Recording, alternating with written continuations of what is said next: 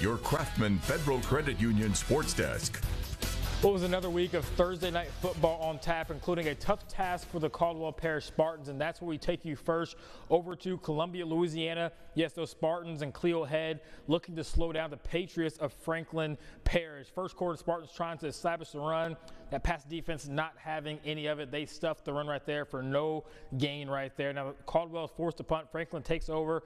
They go to reverse to Addison Spradling. He picks up the first down here with a very strong run, just breaking tackles, running through defenders. Then they go with a jet sweep to Zay Boley. He gets to the outside. He's trying to house this thing, tiptoes the sideline. He's brought down or pushed out of bounds inside the 2-yard line. That sets up Desarian Ellis right here on the QB read option. Fake me out. He finds the end zone. 7-0 Patriots.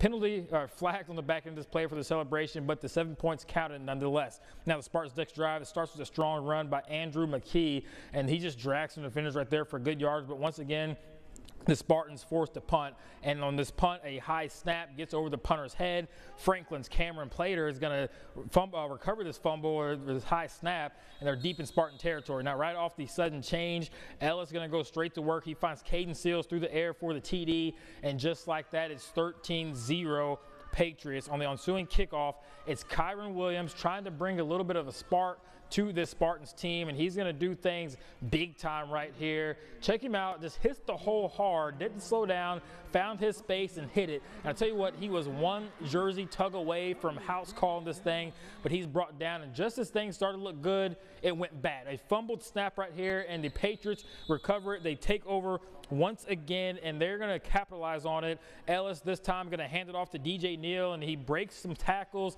carrying defenders, doing a little bit of everything on this play. He's going to rumble his way in for the score, and it's a 20-0 Franklin Parish lead at this point. Now the Pats defense, they get off the field right here, and that's going to set up Desarian Ellis again.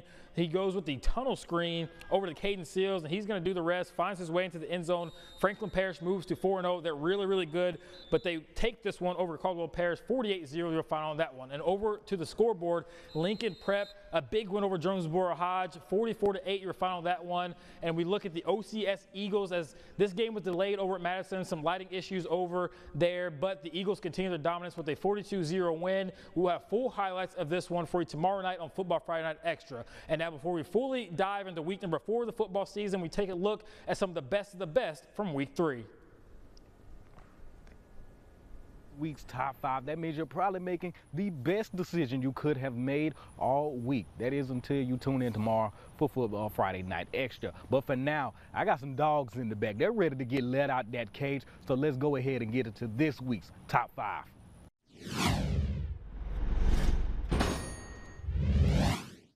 Number 5, we have Waddell Clark Jr. taking the ball, making magic happen, and whoop, hit the B button and kept on pulling the sled. This is more than a spin cycle. He might put a washing machine out of service. Defense got hung out to dry so much he got spun out the frame.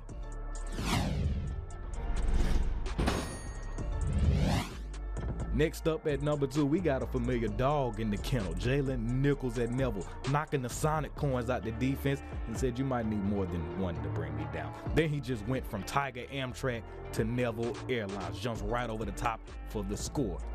We got to see that one more time. Carrying this defender like a backpack. I don't know if that's mesh or if it's plastic, but I do know he's number 4.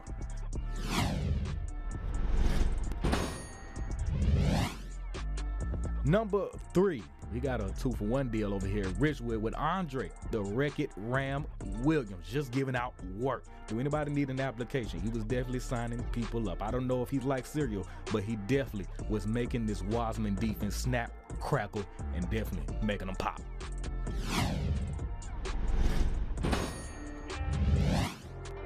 Number 2, Oak Grove's Jackson Bradley. And at this very moment, the defense knew it was over. Bradley runs in for the easy touchdown. Jackson probably runs at 5 miles per hour, but guess what? He only needed 3 to get past this defender. We got to see that one more time. It looks like he forgot to pull the emergency brake on this one. All right, come on, just one more time. Next time, he might want to do like Diana Ross. Reach out and touch somebody's hand.